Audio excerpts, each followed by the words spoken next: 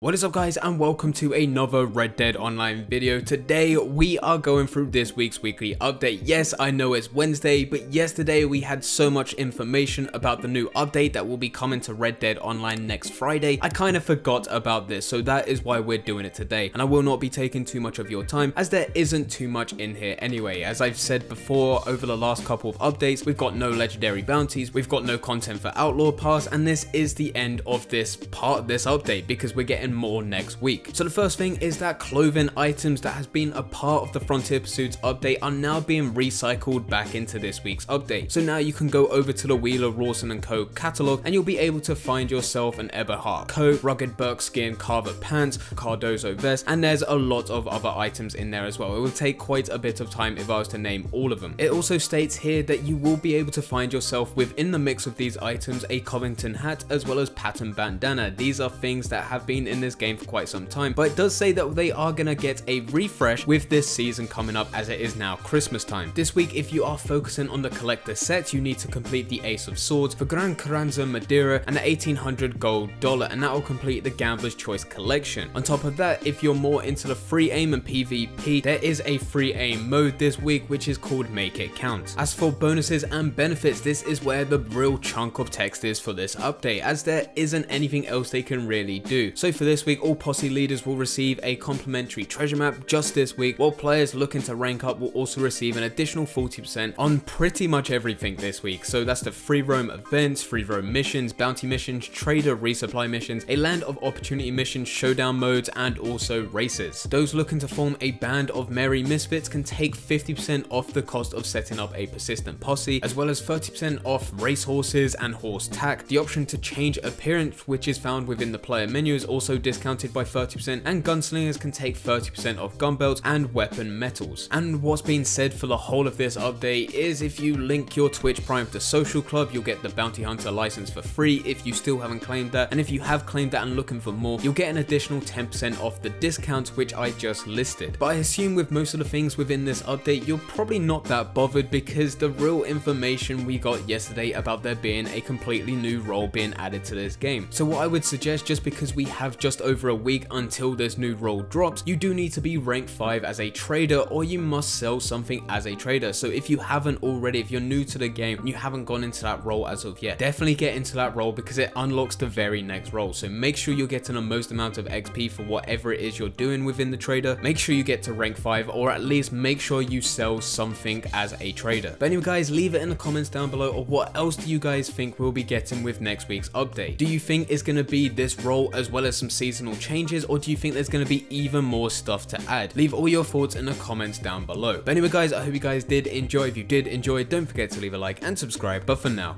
I'm going. So see ya.